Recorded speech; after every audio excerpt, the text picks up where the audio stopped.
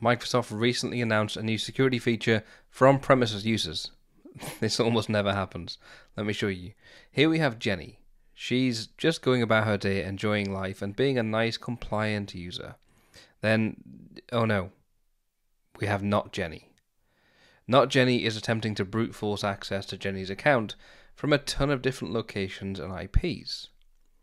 As expected, Microsoft Entra steps in to protect Jenny and marks her as at risk. Entra requires Jenny, the real Jenny, to reset their password the next time they log in. Jenny will need to perform additional MFA during the password reset so we know it's her. But, Jenny's a hybrid user. Her password is synchronized from on-prem AD. If she goes ahead and changes her password on-premises Active Directory, that's not going to fix her risk status.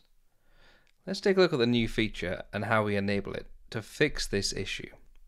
From the Entra Admin Center, we just head down to Protection, down to Identity Protection, and just scroll down to Settings. Here we have this new setting which is called Allow on-premises password change to reset user risk.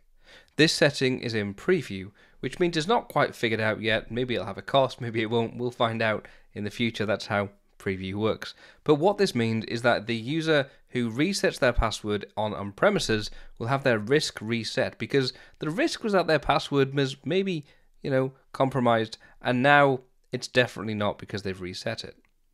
As you can see, this small change will have a huge impact for every Entra customer that has synchronized users from Active Directory. See you next time.